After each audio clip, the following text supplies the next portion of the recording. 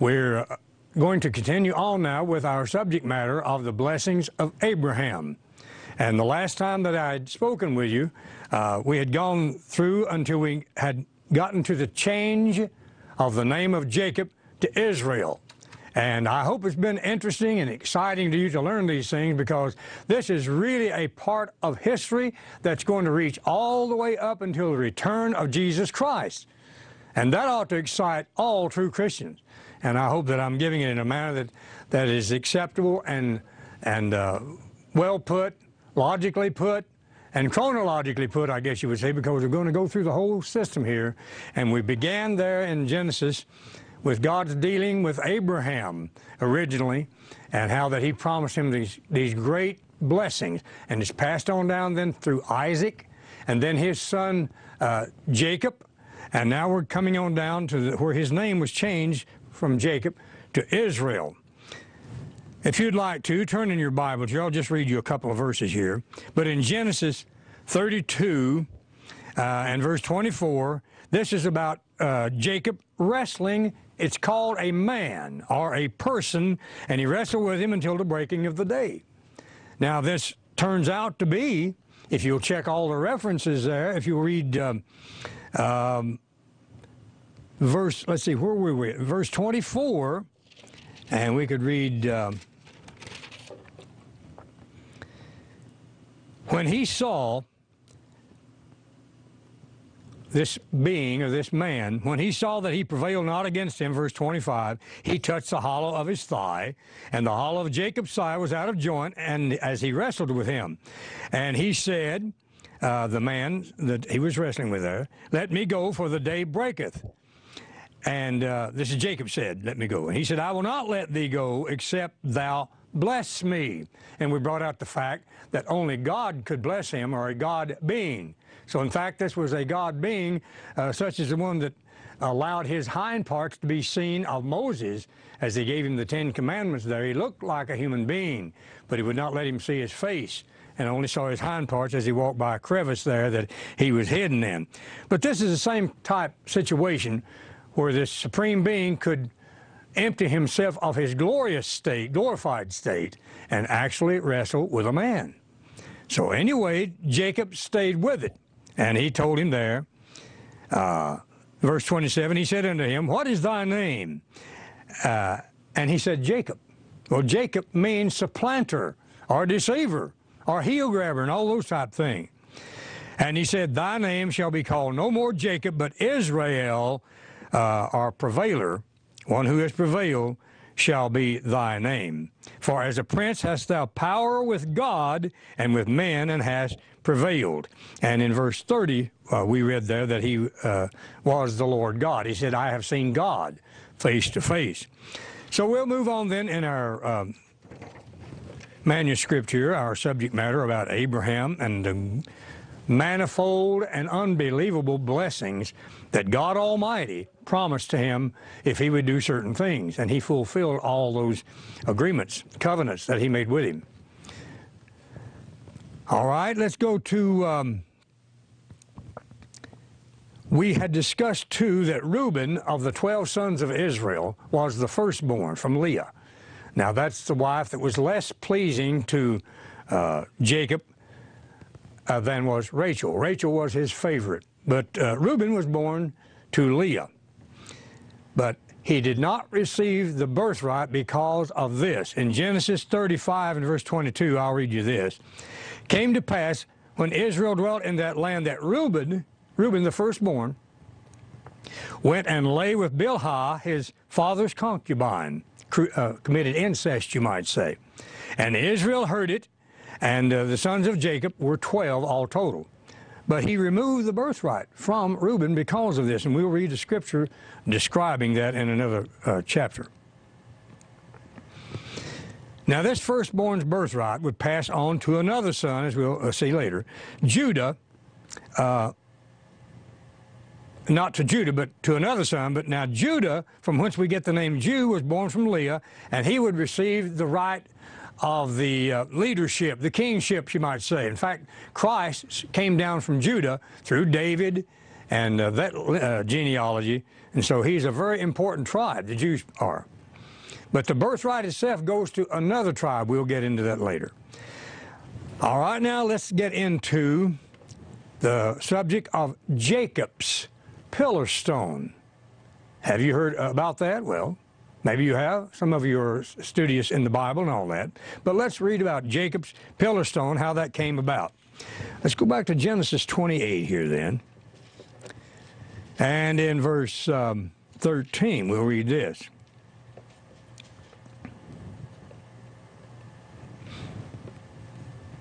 Well, he had this dream. In verse 11, he dreamed, and behold, a ladder set upon the earth, and the top of it reached to heaven. And this is not Jack and the Beanstalk, but probably that's where that came from. And but anyway, he saw this ladder. This is another thing that sometimes people will twist and wrest a scripture like this. Oh, that's the way we go to heaven, by a ladder, or symbolically. Don't believe that. We don't go to heaven, period, as we'll learn in another subject matter sometime. But anyway, he saw this ladder, and angels were going up and down, ascending and descending upon it.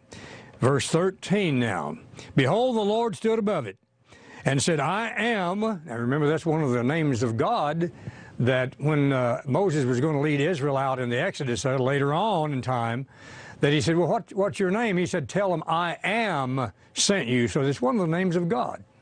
I am. I am the Lord God of Abraham your father, and the God of Isaac. So it's come on down now. And the land whereon thou liest, to thee will I give it, and to thy seed. So here was a part of the dual blessings that Abraham was to receive. The secular blessings of great wealth and nations, and becoming powerful nations and rulers over other people. But then there was the grace part of the promise, that from his descendancy would become the Messiah. And in thy seed, singular, shall all the nations, Gentile, Greek, Jew, Israelite, whatever, will all nations be blessed. And certainly that has to come through Jesus Christ, Messiah. And to thy seed, now here's the physical part of it, thy seed shall be as the dust of the earth, and thou shalt spread abroad to the west, east, north, and south. Worldwide, he would be a colonizing people. And in thee and in thy seed shall all the families of the earth be blessed. Again, it reverts back to the Messiah, the race and the grace part of the promises. Behold, I am with thee, and will keep thee in all the places whither thou goest, and will bring thee again into this land, for I will not leave thee until I have done that which I have spoken to thee. Now then, verse 16, we get into this thing about Jacob's pillar stone. And Jacob awaked out of his sleep. He'd had this dream. And he said, surely the Lord is in this place, and I knew it not. He didn't realize that he was in the presence of God at the time he laid down. But now he realized something was greater than what he had thought was going on here. And he was afraid. And he said, how dreadful is this place? There is none other but, this is none other but the house of God. Keep that in mind, the house of God. That applies to a whole group of people. And this is the gate of heaven. And Jacob rose up early in the morning and took the stone for his pillows, P-I-L-L-O-W-S, like a pillow you sleep on. And he set it up. Now it changes to a pillar, P-I-L-L-A-R, an upright stone, or a piece of stone that he had laid his head on. Probably patted his head with his jacket or whatever, but he had used that for a pillow. Now he paid attention to this stone and set it up for a pillar, and poured oil on the top of it. Well, what a strange procedure, to pour oil on a rock. But that's what he did.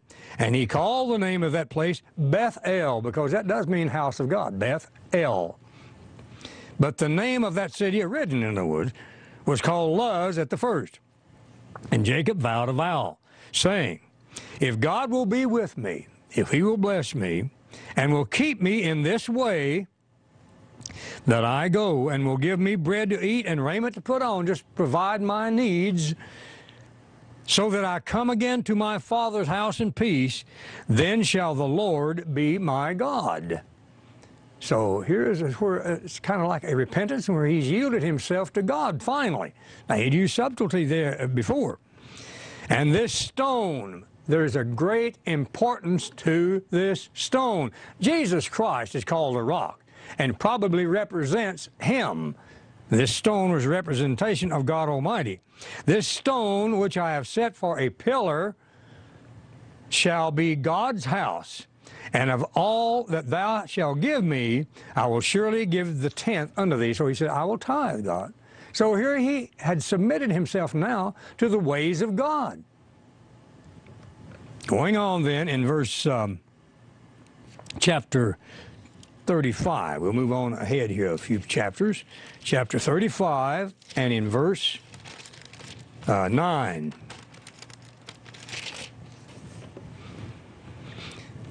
God appeared unto Jacob again when he came out of Padan Aram and blessed him. So God was going to be true to his word.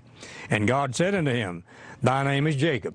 He's just telling him again, thy name shall not be called any more Jacob, but Israel shall be thy name. And he called his name Israel. Now then, I would like for you to pay real close attention to these following verses. It's very, very important. You may remember the rest of the story. Let me see if I'm in the right place here.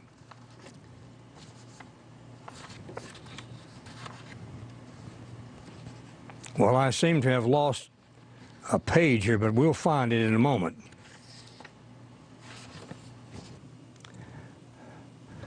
Greetings again here. I got momentarily clogged up in my throat as well as losing a piece of my notes here, and I didn't want to leave out anything that I feel is very important to this subject matter. But we'd come down to where Jacob's name had been changed to Israel, and then we talked about Jacob's pillar stone. We've covered all of that. Now then we came on down to where he again changed his name to Israel in Genesis 28, those verses.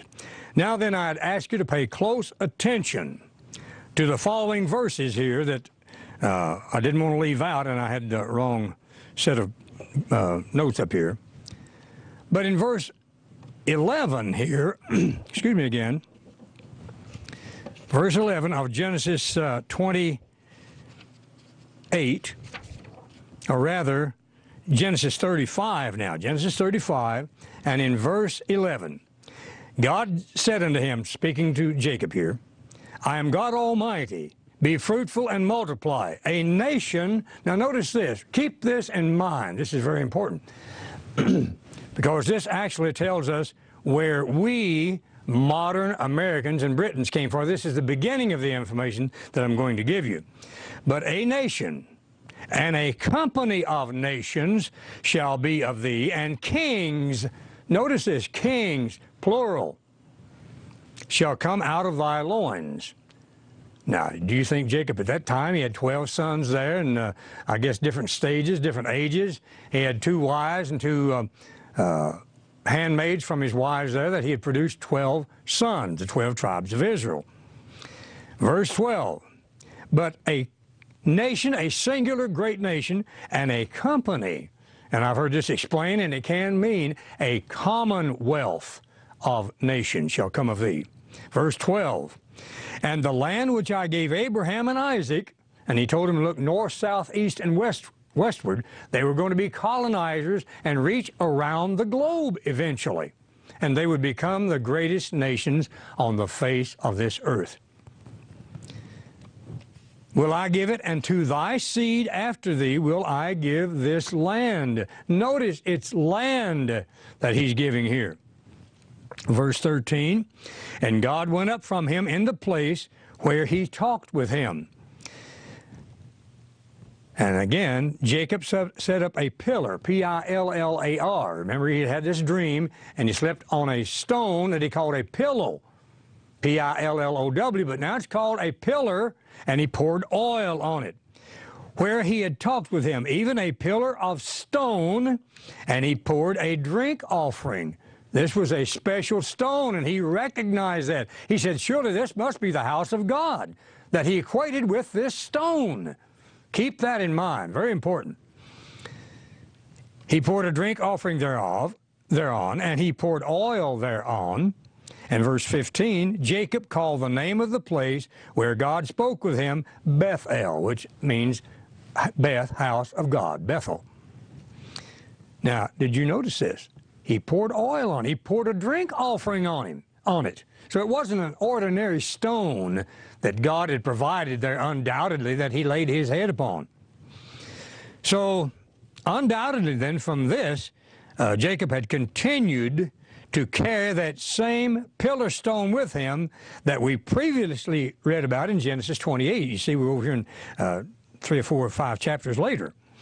And we will see the great importance of that later on. Now, I'll not be able to spend a lot of time here, but how this fits in with the blessing of Abraham, but it does. Most surely it fits in with the blessings of Abraham and the covenant that he made with him. So, with this in mind, what has this P-I-L-L-A-R, pillar stone of the great patriarch Jacob, have to do with a modern nation or nation called Britain or England? Has a great deal to do with that. And you will be, as I was, astonished and amazed at the answer to this question. But it ties in with another covenant. Now, you've got the covenant made with Abraham, passed on to Isaac and Jacob, but you've got another covenant made with David about his throne. And we'll get into that in great detail. But it ties in with the covenant of the throne of David. And it's a separate covenant, but they intermesh, they tie together very well. But if you'll remember, moving forward here a bit, and sort of I put this in parenthetical part. If you'll remember the story of the Exodus, when Moses brought the children of Israel out of Egypt, they finally reached Mount Sinai, and God made a covenant with them and established them as his nation, his house, you might say, among other kingdoms of the world at that time. Now, this is 400 and something years nearly later. The government was a theocracy, and it was ruled over by God through a system of judges. You know, after the Pentateuch there, ending with Deuteronomy, then you've got Joshua taking over the role or responsibility of Moses, who died, and they buried him. So you go through Joshua. Now you get to the book of Judges, and God ruled through a system of judges for a good long while. In this system, it contained civil, as well as spiritual and religious laws that were given directly by God. So Israel was both church and state at that time, a theocracy, church and state.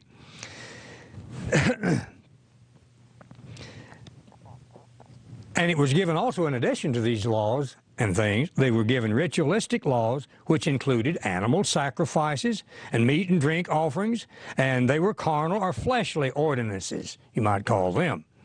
But it also was a civil government and required civil laws as well as we have today. And a lot of our laws are based on the 10 Commandments. You think about it. Murder and stealing, things like that, that's based on God's law. There were also statutes and judgments, and they were the central code of law. They were based on the overall spiritual law, which is the 10 Commandments. Now, after leaving Egypt, God, as I said, was Israel's king for several generations, and they worked under this system of judges. Now, you can read about this history in Moses' writings and Joshua and Judges, and we'll find that Israel, frankly, was always rebellious against God. They did not want to follow his ways. Even some of their champions, like Samson, he delighted in strange women and things like that, and he had to pay a penalty finally. His eyes were gouged out, and finally he brought the temple down, but because of his wrong choices, he paid the penalty. As you always do, when you sin, you pay a penalty. It can be forgiven, but that penalty will remain with you many times throughout your whole life. Will carry along with you. Now then, let's come down then to the story of Joseph. Joseph is a very important player in all of this, and about this nation and commonwealth or group of nations, and Joseph plays a very prominent role in this. Now, most people have heard the story of Israel's favorite son, Joseph. Remember, his other sons sold him to an Islamic group that came through. They sold him and said, in fact, one of them said, I believe it was Judah, they were going to kill him at first because they were so jealous of the way their father thought about him. And Judah spoke up and said, well, they'd put him in a pit. Said, what profit is there if we sell him? Or if we kill him? Said, let's sell him. So they sold their own brother into slavery, and they took him down to Egypt. And as you know, God had this all planned. And Joseph saved the whole nation of Israel from severe famine. And he had, the Pharaoh had a dream, and he interpreted that 7 years would be plenty of food available. But then the following 7 years would be a time of drought and famine. And he advised the Pharaoh to store up this foodstuffs. And he saved the whole nation of Israel. In fact, he was appointed something like a prime minister, perhaps, second in command only to Pharaoh. And eventually took an Egyptian wife, by the way, from whence he had 2 sons. But anyway, this is an amazing story, but God had a hand in it in every case. And when his brothers came down there to get grain and left their father up there and where they were living, and things were getting very harsh up there, and Joseph recognized them, but in his Egyptian garb and makeup, they didn't recognize him. Some time had passed, 14 years at least. So he filled up their sacks and everything. You know the story, you can follow that. In fact, I saw a very good presentation about Joseph recently, and it wasn't filmed in Hollywood. It was filmed in Italy, I believe, and it was more correct as far as the scriptural references and the way they presented than anything I've ever seen come out of Hollywood, I'll say that. Very good story. And the parts were played well, and it fit with the Bible, lo and behold. But it was made in Italy. Anyway, well, you know the story of, it's usually told as a children's story, but it has far, far more importance than a story for children. And we'll highlight the main verse, but in Genesis 37 here, let's move over another chapter. And in verse 1, we'll read, and Jacob, whose name had been changed to Israel, remember, dwelt in the land wherein his father was a stranger, in the land of Canaan. And that's where he first brought Abraham out of, you know. Now, Israel loved Joseph more than all his children because he was the son of his old age, and that is true a lot of times. I had a brother. He died early on, but he was my father's favorite because he was an older man when he had him. It was about 10 years difference, and he and the next to the youngest. And my father really doted on the young man, and I liked him.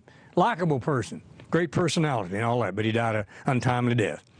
But he loved him more than his children, loved Joseph, because he was the son of his old age, and he made him a coat of many colors. Oh, we hear a lot about that. That is, children are excited about that, and they wonder what it looked like. I'm sure it was one of the finest garments that you could ever purchase, much like the robe of Jesus Christ that they gambled over at his death, or you'll remember.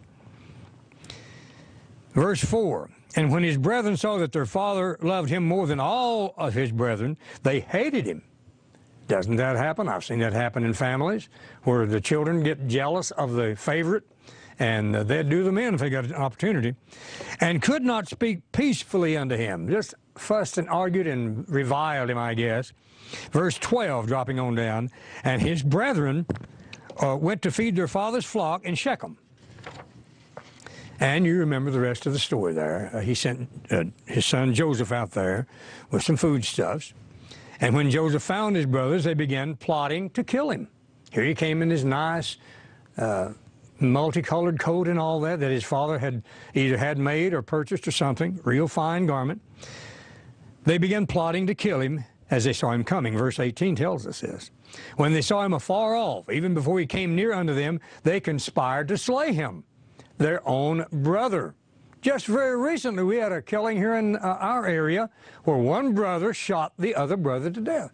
But the other one was shooting at his house and threatening him, but still he went to the full extent and slew his own brother. So it's nothing new that these things happen. They stripped him of his beautiful coat, they threw him into a pit, and they were going to leave him there to die. But a caravan of traders happened to be coming through. You remember parts of the story, surely, if you've studied the Bible any at all. It's very interesting, exciting. Well, it did make a good movie if you do it right. They usually don't do it right. But they were going to leave him there to die, but a caravan of traders came through, and the elder brother, Reuben, had compassion on him. And Reuben seemed to be a pretty decent person, except that thing that he did with his father's concubine and knocked him out of having the birthright, being the firstborn. He had compassion on Joseph and really wanted to spare him. Read verse 21 and 22 here in this chapter. But Judah agreed, or argued rather, to sell his own brother to these Ishmaelite merchants. It identifies them as that. Verse 26. Judah said unto his brethren, what profit is there if we slay our brother and conceal his blood? Come and let us sell him to the Ishmaelites. Now that was heartless, to say the least. Well, that's what they all agreed to do then. And then they had to figure out a way to appease their father when they returned without Joseph. And you can imagine how agitated he would be of his son not being with him, his favorite son. So they concocted a story about him being slain by a wild beast. In fact, they killed one of the lambs there and drenched his pretty coat, his nice coat, in that blood to convince their father that surely he had been slain by a wild animal, probably a lion. But they returned to their father. Now, these wicked brothers had no idea. They didn't know that this was planned by the great God for his purpose. You can continue then with the full account of how Joseph became elevated by Pharaoh of Egypt to something, as I mentioned, a prime minister. He had many trials, by the way. He was tempted by a young married woman there, and she tried to seduce him. And he refused to do that. He was a young man of great character. And as she fled, she grabbed his cloak there and said that he had tried to rape her. So he went to prison over that, and that's all a part of the story. But it's just an amazing thing that the man had to prove that he would stand true to God's way, and God trusted him much more after that. But he had to prove his loyalty and obedience to God. But finally, God was able to save the entire nation of Egypt and other surrounding territories, as well as Joseph's own family eventually in the story flow there. But God figured now that he had a man he could trust, and that man was Joseph. It's too bad a lot of us are not more like Joseph. But chapters 39 through 50, I'll leave that out, but please put these things down, or in your mind, put it on notes. Read these exciting chapters. You'll get a great deal of not just enjoyment, but learning from these chapters. And it describes the times of Joseph's actions in Egypt, where he finally was able to bring his entire family down. In fact, if I remember correctly, about 70 people came down of his relatives when they first came down to Egypt, and they grew into a great nation. But they finally became slaves there, you'll remember, because Pharaoh's changed, and soon they forgot these great, wonderful deeds that Joseph had done under that Pharaoh. But anyway, that's another part of the story. But he brought his father Jacob down to Egypt finally, and this is how the Israelites wound up in Egypt for 430 years. And they had to be delivered by Moses in the Exodus, and that's another story. But Exodus 12, verses 40 and 41 gives the beginning of God dealing with Moses, and he's going to bring his people out who were oppressed, but they've been brought down there originally by Joseph. Now, Joseph had died in the interim there, but he made them promise that he knew that in his mind that they would be leaving someday. And he made them promise that, take my bones out here. He might have been embalmed like these Egyptian mummies. Probably it was, because he lived in that area and probably was embalmed. Now then, this will bring us down, at least we'll get started in this area I'm calling, we will call chapter 4. And this is one of the greatest prophecies in the Bible. I know I sound excited, and I am excited. And these are the greatest promises that could ever be passed on to any human being, directly from God, the one who became Jesus Christ, actually. Now, this is about the sons of Joseph. This is most interesting, that he had while in Egypt, and their names were Ephraim and Manasseh. Keep those, write them down if you like. Nasseh, and Ephraim, E-P-H, or A-I-M. Turn to the book of Genesis, to Genesis 48 now. We'll move ahead here and cover a little bit more territory for sake of time, and getting you at least the outline of what we're talking about and how it applies to the blessings of Abraham and all these promises that he gave to him by a covenant. Genesis 48 and in verse 1. It came to pass after these things that one told Joseph, behold, your father is sick. Jacob had gotten old and he was ready to die. Now remember, the promises had been passed on to Jacob, Abraham, Isaac, Jacob. Now he's going to pass this on to one particular son, whose name is Joseph. Now, while he was there in Egypt, he had fathered two children, Ephraim and Manasseh. Your father is sick, and he took with him his two sons, Manasseh and Ephraim. Verse 2, and one told Jacob and said, behold, your son Joseph cometh unto thee, and Israel strengthened himself, he's in the bed, and sat upon the bed. Verse 3, and Jacob said unto Joseph, God Almighty appeared unto me at Luz or Bethel when he had his dream, you remember? He appeared to him there in the land of Canaan and blessed me. So the blessings are still flowing. They're still continuing. Verse 4, and said unto me, behold, I will make thee fruitful and multiply thee. Going to have a lot of children. And I will make of thee a multitude of people.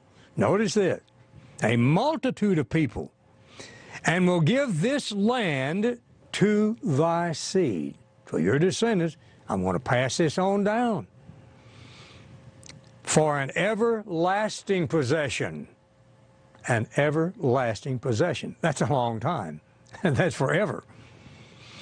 Verse 5, and now thy two sons that he had with him, Ephraim and Manasseh, which were born unto thee in the land of Egypt, before I came down unto thee into Egypt, are mine. They are the same as mine. And notice this, as Reuben and Simeon, two of his other sons, Reuben and Simeon, they shall be mine. In other words, they would become equal to the rest of his sons, and even more, for they were of Joseph's descendants, and Joseph has the birthright. We'll read later on, the birthright passed on to Joseph, not Reuben, who lost it because of his incest with his father's concubine. We read about that. Verse 8, and Israel beheld Joseph's son and said, who are these? Joseph said unto his father, these are my sons, whom God hath given me in this place, while I've been here in Egypt. And he said, bring them, I pray thee, unto me. Bring them up to me, and I will bless them. I will bless them, he said. Verse 10, now the eyes of Israel were dim for age, so that he could not see, and he brought them then up to his father. And he embraced them. Verse 12 tells us, and Joseph brought them from between his knees as small children. They would stand between his knees. And he bowed himself with his face to the earth, had great respect to his father, and he knew this blessing was coming from God, so he bowed with his two sons there. And Joseph took them both. I want you to pay attention to this strange tale. He took them both, Ephraim in his right hand, which would be guiding him toward Jacob's left hand, you see. Now notice this. And brought them, Manasseh in his left hand, toward Israel's right hand, and brought them near unto him. And Israel, Jacob, or Israel, stretched out his right hand and laid it upon Ephraim. Uh-oh, he wasn't the firstborn. He crossed his hands. Who was the younger, and he laid his left hand upon Manasseh's head, guiding his hands wittingly.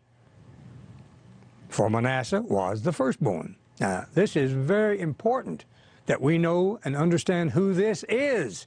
And I may not be able to get all the way into it in this session, but anyway, it's a great importance.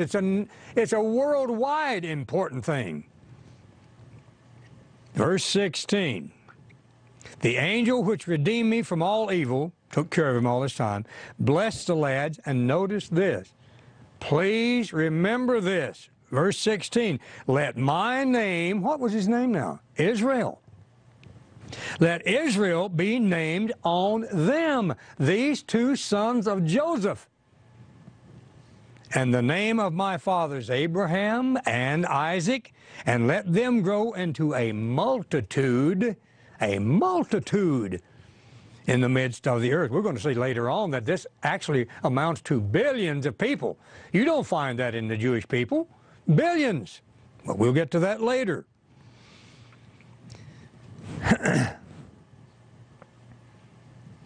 Now the physical covenant promises were to be divided between these two sons of Joseph. Verse 17, and when Joseph saw that his father laid his right hand upon the head of Ephraim, he knew something was wrong.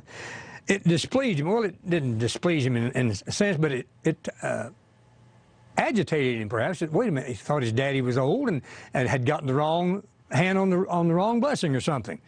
He lifted his father's hand to remove it from Ephraim's head unto Manasseh's head, because he was the firstborn. Joseph said unto his father, not so, my father, for this is the firstborn. Put thy right hand upon his head.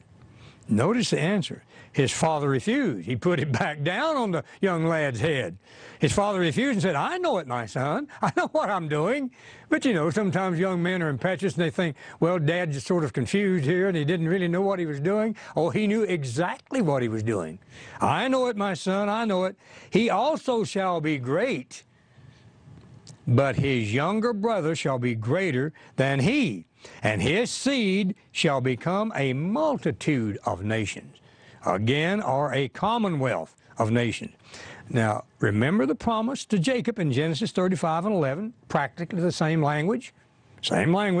Verse 20, and he blessed them in that day, and he said, let my name be named on them. So in actual fact, the name of Israel belongs to these two sons, not especially the Jews, although the Jews are one of 12 sons of Israel. So yes, Jews are Israelites, but these two young boys are not Jews, and has been explained. If you're in here legally, you Americans, all Californians you might say, or what other state, Tennessee, are Americans. But all Americans aren't Tennesseans nor Californians, if you get my drift there. Goes on then to say, of Ephraim and Manasseh, one is to be a nation destined to become the greatest single country on the earth. And the other brother is to become a multitude of nations, or this commonwealth. And who has been the greatest colonizer in the world up until about 1800, or maybe a few years after? That would be England. They had countries that they controlled or ruled all over the world, including Canada. But anyway, they owned a lot of property. They had commonwealths in India and Africa and places like that. So they were a commonwealth. And I hope that maybe you're beginning to see or to get who God had in mind for these brothers. I'm getting pretty plain now. But they are going to become now, because of this blessing, they're going to become the recipients then of the blessings of Abraham, sticking right down true to the story and the blessings that would come on Abraham, and now they're passed all the way down to Joseph's sons, Ephraim and Manasseh. It gets more specific now. A single nation, the greatest, and a commonwealth of nations. Now, before Jacob died, or Israel if you want to call him that, he prophesied what would befall each of his 12 sons, which would become nations, all 12 of them, by the way, in the end times, as was foretold in the Abrahamic covenant. Same message. And we believe we can identify these 12 sons who have become 12 great nations today by certain characteristics and personalities. I'll just give you a few of these. Some of it speculation, some of it pretty provable. But Reuben very probably is France. Judah carries his own name. Judah is, or the Jews, scattered worldwide. About, I've forgotten how many million in New York City. There's Dan, And he carried his name with him always. He named his progeny after his father Dan. In other words, Denmark, or the mark of Dan, pretty well easily identified there. In Ireland, there's a lot of Danites in Ireland. Benjamin, they probably are the Norsemen and Vikings. And I don't think Hagar, I'm kidding now, would be one of them, but they probably were the Vikings and traveled a lot in ships and things like that. Simeon and Levi, well, they're scattered in England and in the USA. And they still have that hot-tempered nature about them. And they say they'd rather fight than run. And they demonstrated that proclivity when one of their sisters was raped by some of these Gentile nations. And they, in fury, went over there and really wiped up the earth with them. And so they're very hot-tempered. Again, the Levite priesthood came from them even. You've heard of the Levites. Well, anyway, these two brothers, full brothers, Simeon and Levi, and they're scattered in England and in the USA. I heard one minister say that he thought that a lot of them were scattered in eastern Kentucky and East Tennessee. And there is, we call them rednecks. And if you've ever encountered one, you'll see what I mean. Quick on the trigger, but quick to forgive as well. And if they're a friend of yours, they're a friend for life, usually. But going on, Naphtali, we believe. Well, let's get on down then. Let's get down to Asher. We believe probably are Belgium and Luxembourg area people. Issachar, maybe Finland. Gad, and I remember this way, Gad being the shortest spelling, 3 letters, we believe it's in Switzerland. We believe they are descendants of Gad. Naphtali, Sweden, perhaps. Zebulun, we believe, according to the descriptions that he gave them there, probably Holland. And then, of course, Joseph, including his 2 sons, would rise up far more blessed than the others. Again, because he was the recipient of the birthright. Now, Genesis 49, in verse 1, notice how far-reaching this is when he was telling what would befall them eventually. Jacob called unto his sons, and God said,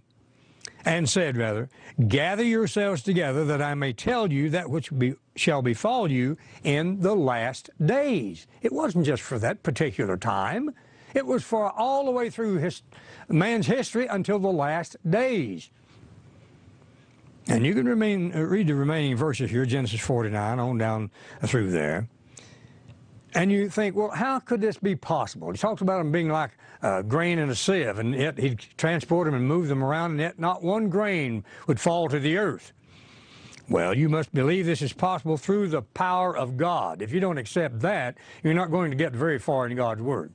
The power of God was able to do this, and through his inspiration. In fact, Isaiah 46 gives a description of the power and the might of God. Isaiah 46:9 says, remember the former things of old, he says, for I am God and there is none else. He is God and there is none else. I am God and there's none like me. Verse 10, notice this. He can foretell this and bring it to pass, declaring the end from the beginning, and from ancient times the things that are not yet done, saying, my counsel, my advice, my law shall stand, and I will do all my pleasures. He is God Almighty. But now the son we want to zero in again will be Joseph here in chapter 49. It tells us about this. He was prophesying what would befall them down through history and in the end time. Genesis 49:22. Joseph is a fruitful bough. He would bear a lot of children. Even a fruitful bough by a well. In other words, he would have access to water and all that. Whose branches run over the wall. So this sounds like an expansion or an extending their territory, or colonizing would be a better term. Verse 23 is still talking about descendants of Joseph. The archers have sorely grieved him, other nations with their war machinery, and shot at him and hated him. Now, ask yourself even today, if you will admit the pure and simple truth, who is the most hated and envied nation on this earth at this time? I believe you would have to agree that it is the great, has been great, and still is, the nation of the United States of America. Verse 24, but his bow abode in strength. God gave him extraordinary strength and power and the ability to produce war-making equipment. We were the first in flight, as you know, invented the airplane. We've had every kind of conceivable tank and weaponry that we've developed over the years. We were the first with the atomic bomb. And so we've been able to hold our own very well up until recently, and it's getting a little shaky at this time. We've gotten involved in things that are not turning out as they were planned, and men make mistakes. God makes no mistakes. Goes on to say,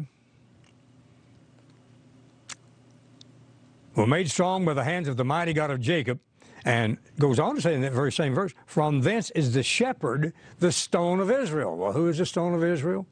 David referred to him as many times as the rock.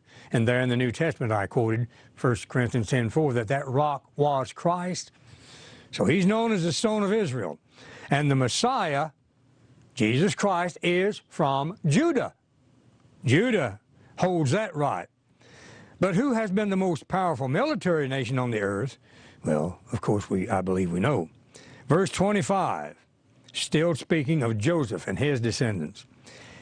Even by the God of thy father, who shall help thee, and by the Almighty, who shall bless thee with blessings of heaven above, blessings of the deep that lieth underneath.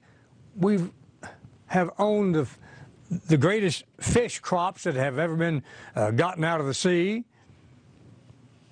And we've had abundant rainfall in due season until just very recently. And it's getting to where water is one of the major topics, even in your leading news magazines like U.S. News and World Report. Caption of the lead article was about water and the droughts and things that we're experiencing, and it's going to get worse. They're talking about now, some of the farmers in one part of the nation, of selling their water rights. They're not going to grow the crops, they're just going to sell their right for money. Well, you can't eat dollar bills very long, unless you like lettuce, and I don't think it's going to equate to that. Blessings of heaven above, blessings of the deep that lies underneath, blessings of the breast and blessings of the womb.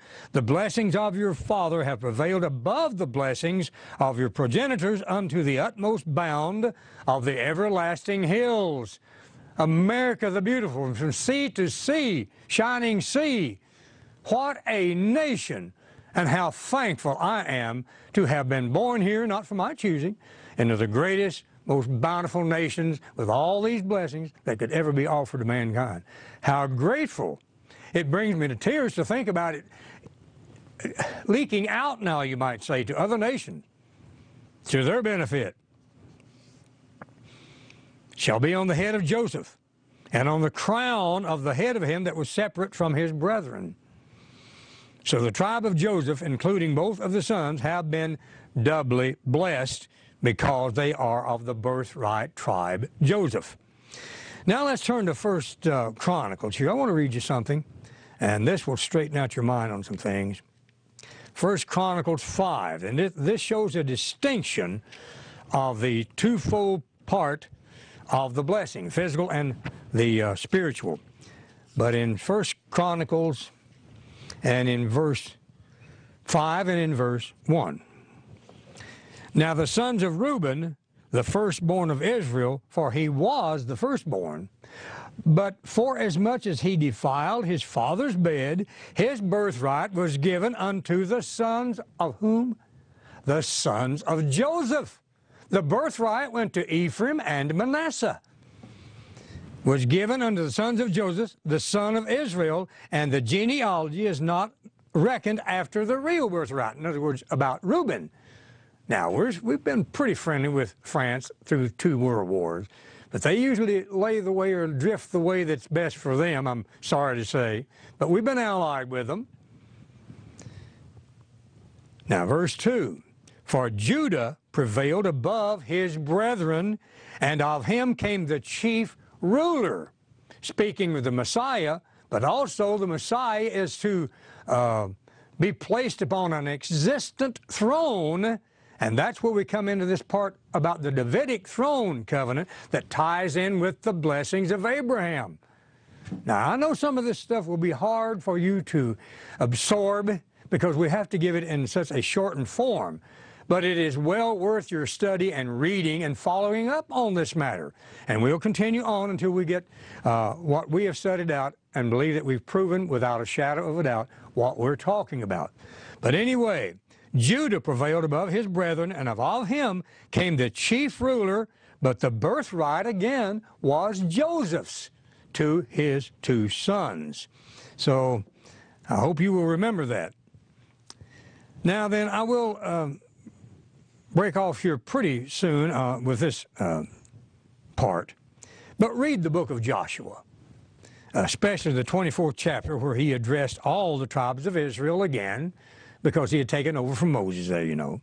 And he reviewed the blessings of Abraham in Joshua, the 24th chapter. Put that down. Read the 24th chapter and try to equate to the nations that I have said related to these sons and his descendants that he had fulfilled thus far. Now, Joshua 24 and verse 3, for instance, says, and I took your father Abraham from the other side of the flood. Now, here's something that's sort of confusing to some people, even students of the Bible. It's not talking about the Noachian flood. In fact, I looked this up in Bullinger's Companion Bible, and it actually means the Euphrates River. So he brought him from one side to the other. And that's from the Companion by Bullinger. And he led him throughout all the land of Canaan, and he multiplied his seed as he had promised, and he gave him Isaac. And then it goes on down. Verse 4 tells us this, and I gave unto Isaac Jacob and Esau, and I gave unto Esau Mount Seir, that's where the Turks are today, to possess it, but Jacob and his children went down to Egypt. That's where they came down, the 70 persons that came down and stayed there for about 400 and something years, you know. And then the book of Judges depicts a time when Israel sometimes had good leadership, and at other times, bad or weak judges were placed over them, or allowed to be over them. And it finally came down to total anarchy. Every man did that which was right in his own eyes, if you'll read the final words there in the book of Judges. It was just total anarchy. Judges 21 and verse 25. In those days there was no king in Israel. Every man did that which was right in his own eyes. Well, anyway, the sordid, God-rejecting history of Israel continued until they rebelled, and then they demanded a king. And Samuel, the priest, gave them a king to be over them after the judgeship there, and instead of the system of judges. Now, the first king, of course, was King Saul. Well, he turned out to be very bad, although he was high in stature and a great man, but he didn't turn out well. So then God chose another king to follow him, and this was King David. We'll have much more to really relate to you about David. He told them there that Samuel said, 1 Samuel 8 and verse 5, he said unto him, talking to Samuel, behold, thou art old, and thy sons walk not in thy ways. Now make us a king to judge like unto the other nations. And verse 6, the thing displeased Samuel, and when they said, give us a king to judge us, and Samuel prayed unto the Lord, he said, do it, Samuel. They've not rejected you. He said, they have rejected me, that I will be no king over them. So that's what it was all about. So then he did allow him to, in fact, he picked out Saul, but he turned out to be a bad apple. And eventually then he had David to be ordained or anointed to be the king over Israel. So let's see if we've got time maybe just to mention one more little thing, but not much. My time runneth out, they sing King James. But verse 7, it goes on to say this, and the Lord said unto Samuel, hearken unto the voice of the people and all that they say unto thee, for they've not rejected thee, but they've rejected me, that I should not reign over them. And thus begins a series of kings reigning over Israel, and from whence the second one would be King David. So see you next time, and I hope you're getting something out of this. It's exciting to me to present it to you.